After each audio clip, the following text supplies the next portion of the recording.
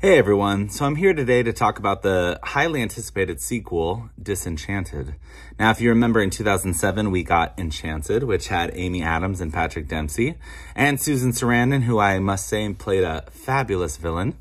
Now, this time around, it's been 15 years and we're finally back with the sequel that we've all been waiting for. And I gotta tell you, I really enjoyed this movie, more so than Hocus Pocus 2. Now, I understand they're in two different categories, two different lanes. They're both Disney. However, I gotta say, in terms of a nostalgia with kind of a remake or a reboot or a continuation or whatever you'll have it, Hocus Pocus 2 just kind of let me down. After all that time, it felt like a letdown, in my personal opinion. However, with Disenchanted, 15 years versus the 29 that Hocus Pocus 2 had, I will say Disenchanted was really fun. I had a really good time, and I really enjoyed it probably more than the first one, not gonna lie. Now, here are my reasons for it. You have Maya Rudolph, all right? Need I say more? But then you also get to have some really fun characters that kind of factor into the mix that really just make the movie a lot more exciting, a lot more vibrant.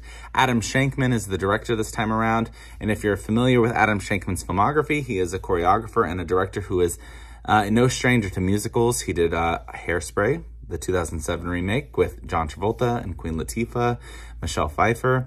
So for him to come on board to this movie, I knew there was going to be this exuberance, this excitement, this fun that we were kind of missing. Maybe not so much from the first one, because the first one had a lot of fun to offer. But I think with this one, we got a lot more dancing, a lot more singing, a lot more just choreography, a lot more involvement. And I really, really enjoyed that. So I think the second movie, well, you know, I want to kind of separate it from the first one because I do love the first one very much, like a lot of Disney fans do. But I do think Disenchanted kind of just really steps it up a notch, really gives it that excitement that we were missing or that we needed, that had been absent for a while. And I was actually very surprised that this movie only went to Disney Plus. And I think this movie could have done well in a theater. I'm just saying. I think a lot of people would have been sitting in the audience, been jumping up and down, been wanting to join in on the singing and dancing, rejoining Giselle and all the world of Andalasia and everything else in between. I thought this movie was a real treat.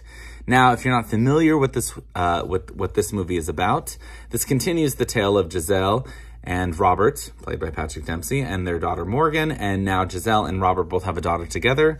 And something about their life as they move into the countryside feels a little bit missing. And Giselle kind of feels like her life of this fairy tale is no longer present. So she kind of wishes upon that so she can have a little bit of both the excitement of what she's come to know, but also the fairy tale life. And of course, if you're familiar with making a wish in any sort, there's going to be a consequence that happens regardless. So Giselle is kind of met with that consequence of now she's not only trying to be the best mother she can be, a stepmother to her child's, her stepdaughter Morgan, but also her own child with Robert.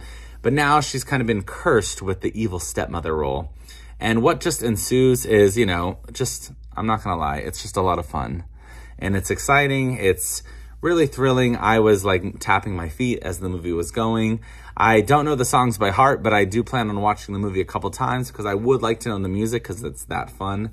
But Disenchanted is one of those movies, again, I'm surprised that it's only on Disney Plus. This could have been a movie that easily jumped to theaters. You've got the addition, like I said earlier, of Maya Rudolph, who just kills it as the villain here. She is so funny. And a lot of times while she's wicked, I'm just like, Maya Rudolph, there's no movie she can be in where I won't be laughing because she is just so comedically gifted.